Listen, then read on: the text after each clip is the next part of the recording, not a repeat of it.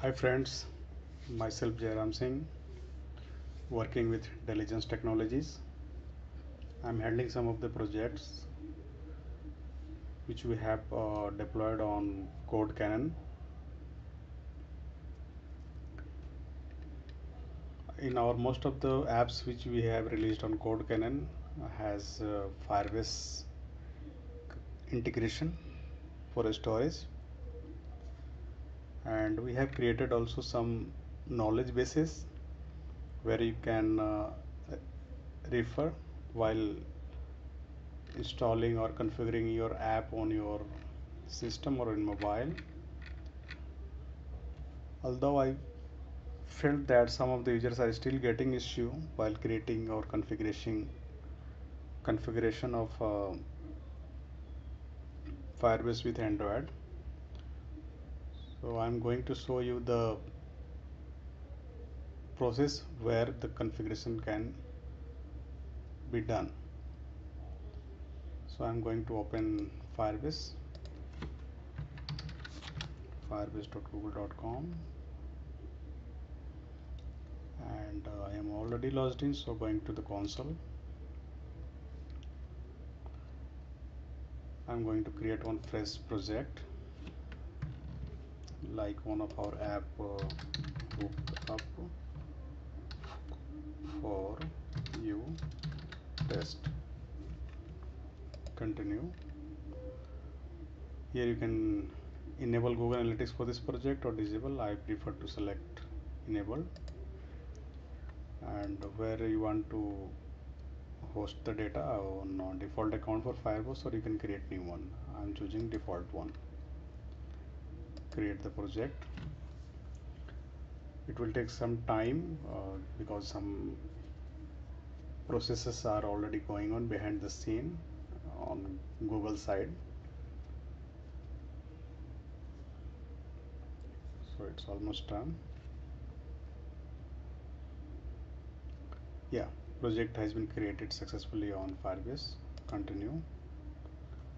Now you can see that we are on the dashboard of this project in Firebase.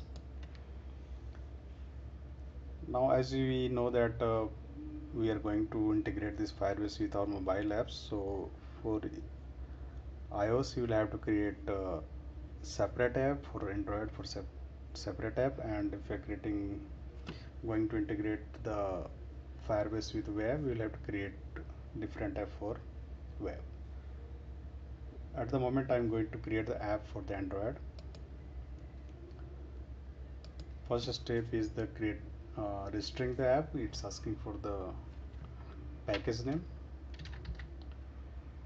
Remember that this package name should be same package name which is used in our code base, the project code base. So for I have used com.diligence hookup for you test. The app name I have chosen is hookup for you. Now it's asking for SHA-1 key. In our case authentication is required, so I have to generate the SHA-1 key. You can get the command from our knowledge base to generate the SHA-1 key. No need to remember this long command. Open the command prompt. Yeah, it's already clear. I'm just closing this and opening new command prompt. Just paste the command. Oh, here I can see error. It's because I'm running this command on Windows machine, so it will not work. I have to give the absolute path of this debug store file. I'm going to find this path, this PC, C drive my users, and this you can see the debug store. Here I can see this is the path of this .android folder, and I'll have to paste here. and now run the command. You can see the Sha1 key is generated here. Double click and press enter. It will copy to your clipboard. Go to your Firebase register app screen, paste that Sha1 and register the app.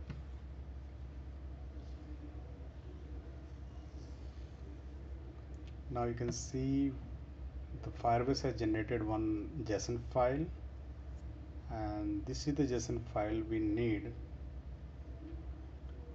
to work the Firebase with our app. So I'm going to download this one. I have already one previous one. I'm deleting that one and saving. Is it still asking? I'm saving this one. I've saved that JSON file, and I need to put that JSON file in my project. As you can see, the instruction given on the Firebase here, it's under your application app folder. So if I'm going to my Android Studio, I have to copy that file. So that JSON file, and this JSON file is here. I have just copied. Go to the project and app folder and paste here. The JSON file has been added successfully in our project. Then next, it will generate some code which need to be put under the build.gradle, and if you go, we have already added this code in our project, so no need to copy and paste this one. But still, if I have build.gradle and this code is not there, you will have to copy and paste. Next, it's asking to checking the app has communicated with the Firebase server. You need to launch the app in emulator or in a physical device, then it will work. So for now I'm skipping this step, and you can see my app has been created. Hookup for you app, hookup for you test has been created. It's the nickname which I have given that time. And from here you can set the authentication, the database, the storage rules, and we'll look into this in another videos. So hope you got the idea how you can add Firebase in your Android project. Thank you so much.